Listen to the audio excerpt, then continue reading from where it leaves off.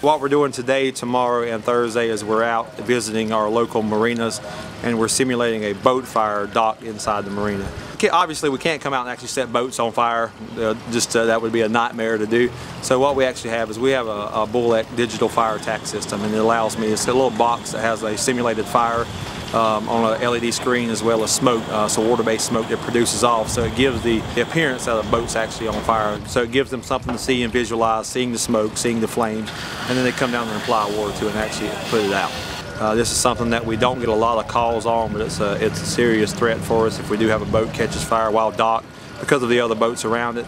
And it's something that our guys don't get a lot of experience with, so the more we can train on it, the better it gets them prepared, so that if we do actually have an emergency, they're a little bit more equipped in how to handle it.